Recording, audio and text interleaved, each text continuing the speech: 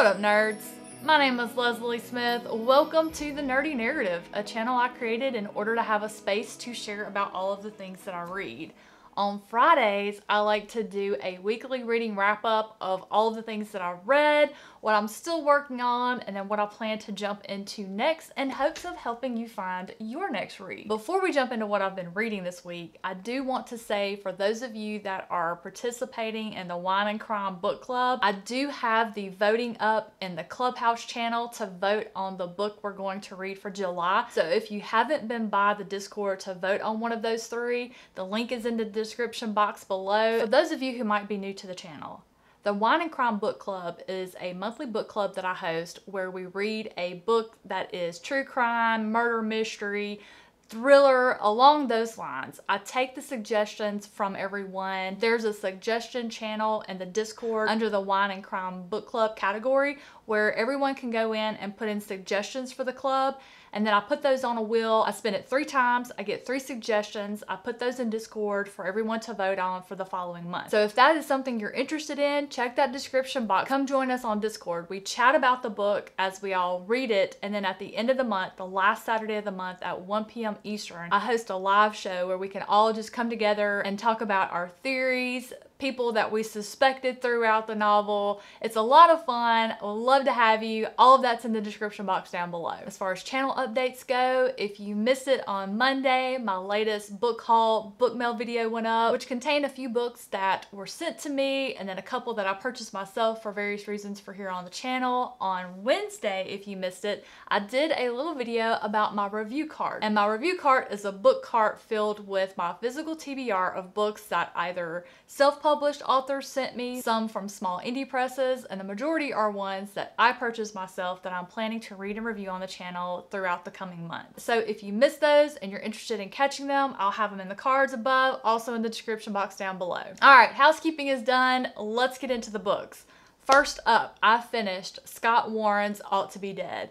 I had so much fun with this book, and I say book, but the way it is formatted and how each section is styled, it felt more like a collection of short stories of 7 adventures of the main characters, Spectre and his human apprentice, Cotton. The prologue is where we meet our main character, Spectre. How we meet him: a crew of men from a ship. Their inspector, their chief inspector, died. So they bring his corpse to a necromancer to get her to reanimate him so he can continue doing his job. I mean, apparently if you die in this world, you don't get to rest. They wake her up, she's half asleep, so she's kind of operating in a stupor because she's just not quite awake yet. Accidentally summons this vengeful warrior spirit, Spectre, instead of the inspector. Spectre just goes right back to taking care of business from the last time he was alive, which was killing monsters. And so the 7 stories or adventures following are Spectre and the apprentice he picks up along the way, Cotton, as they go around traveling and accepting bounties from different towns and villages in order to kill whatever monster might be harassing the town or villagers. Now, there is an overarching plot as far as the mystery of who Spectre was in a previous life. Why did he come back as this vengeful spirit that we do get clues from each of the stories about and does get wrapped up in the end. Absolutely loved it. I would definitely recommend it. It is on the lighter side, so don't go in expecting some huge in-depth plot to each one. It's purely for fun. If Scott Warren were to put out another book of adventures of Spectre and Cotton, there would be no hesitation. That would be on my TBR and it would be moved way up in priority. I loved it. I'm definitely going to be checking out more by him. I loved the way he wrote his characters. With the story being styled the way it was, he still somehow managed to take a short amount of time to endear Spectre and Cotton to me, and I really love when characters are written that way. Once I finished Ought to Be Dead, which was the first book that I started reading for SPFBO 8, I went into The Cradle, my second pick for SPFBO 8 by Ron Sammy. Now this one I did end up DNFing at the 42% mark. I just could not connect to anything. I just couldn't tell you what the plot was.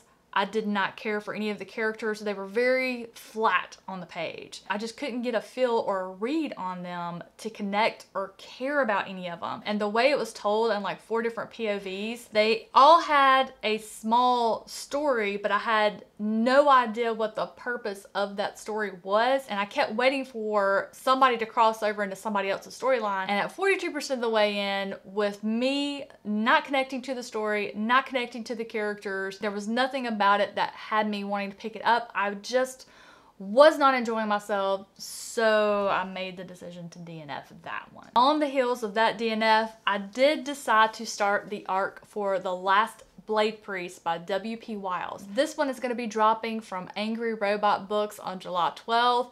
I'm already about halfway done with it. I'm having a good time.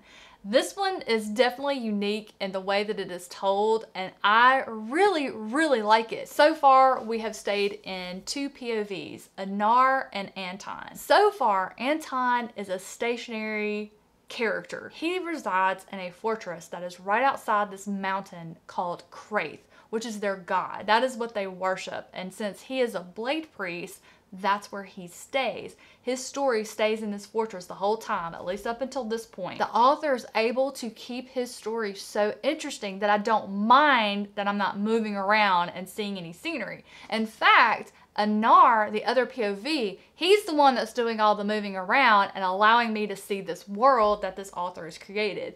I really love it. There's some really interesting magic. It's very light on the magic so far. I don't mind because it's so interesting. Just constantly intrigued to learn more. I like that I'm learning a little bit at a time, but just to get to the bare bones gist of it, at least in regards as to where I'm at so far, Anton is a blade priest, which requires him to kill for his god. Human sacrifice. Anar has been tasked to go and spy on the League, the people who overthrew his people and conquered them. There is this secondary character named Lot who goes with Anar when he joins with the League to go do this task that they want him for.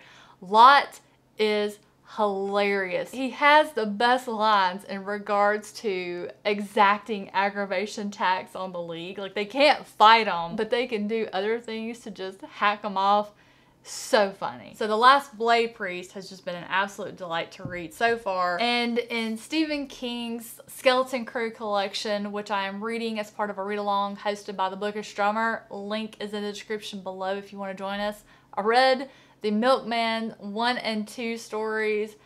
Absolutely loved them. It never ceases to amaze me how Stephen King can take something so ordinary, such as the Milkman, and make it absolutely frightening. I just love these 2 stories. I dearly hope we get more of them. I don't know because I haven't looked ahead. There's not any more Milkman, at least not in this collection, but it turns out I only have 3 stories left in this collection. Of the 2 short story collections I've read by Stephen King, Skeleton Crew is definitely my favorite so far. We'll see how it holds up as we continue working our way through King's other collections.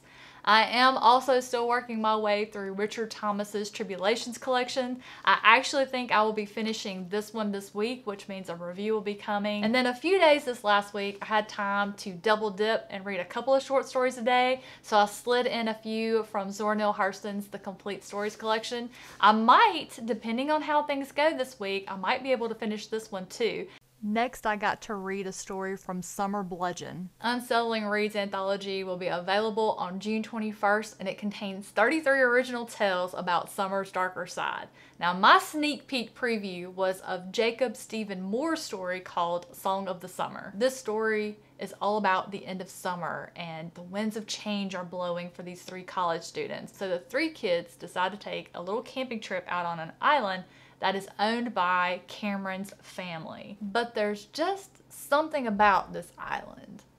Something Cameron neglected to mention to his other 2 friends before bringing them out there. Something that has to do with a very mysterious and fatal, unsolved incident that took place before he was born. I cannot wait to get my hands on his new collection coming out in January of next year. I will absolutely be telling you guys all about it, so keep your eyes on the channel for that coming up. Now that we've covered what I read and what I'm still working on, what am I going to read next? Well, I still have a little over halfway to go with the last Blade Priest.